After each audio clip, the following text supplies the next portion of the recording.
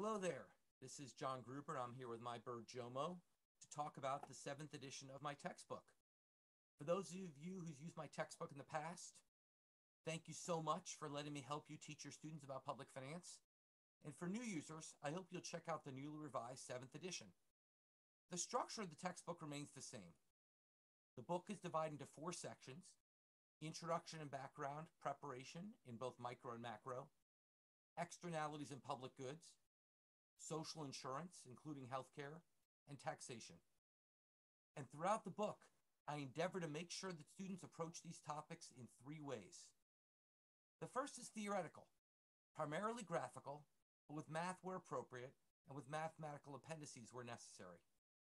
The second is empirical, with my innovative empirical applications throughout the book that discuss how research is carried out and explain the results.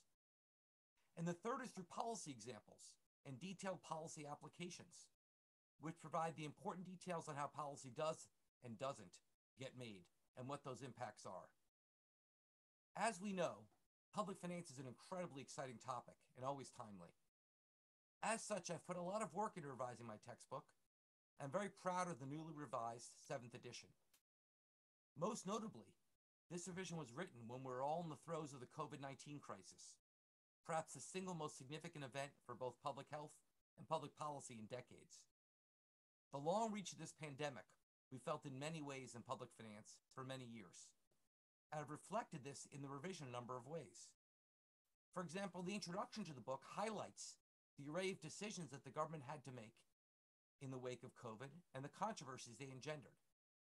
Chapter 4 discusses the role of debt in the wake of COVID-19 and includes a richer discussion of the new secular stagnation view of public debt burdens.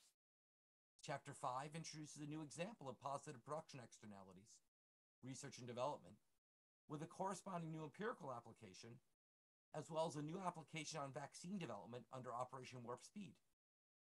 Chapter 10 starts with a new introduction, focused on the fiscal stress placed on states and localities by COVID-19. Chapter 14 has a new introduction about the role of unemployment insurance during the COVID-19 crisis, and includes a new application on modernizing the UI system in the wake of COVID-19. But as hard as it is to believe, there were other important developments in recent years, above and beyond COVID-19, and the textbook reflects those as well. For example, Chapter 9 is a new introduction on the political expediencies and political positioning on energy policy, as well as a significantly updated discussion of the growing political polarization in the US. Chapter 16 features a number of updates to the discussion of the Affordable Care Act and the future of the US healthcare system. Chapter 17 is an updated discussion of universal basic income in the context of the robust discussion that took place during the 2020 election. Chapter 19 is a new introduction about corporate tax incidents in the context of the 2017 corporate tax cuts. Chapter 23 is a new introduction, focused on early evidence on the opportunity zones introduced by the 2017 tax reform, as well as a revised discussion on efforts to tax wealth. And Chapter 25 includes an updated discussion of IRS efforts to combat tax evasion. I hope that you will check out this new and revised 7th edition, and that you'll find it a useful classroom resource. And as you use this book, always feel free to reach out to me personally at gruberj@mit.edu with any questions or comments, because I'm already thinking about how to make the 8th edition even better. Jomo and I say thanks for using the textbook, and thanks for checking it out. Bye.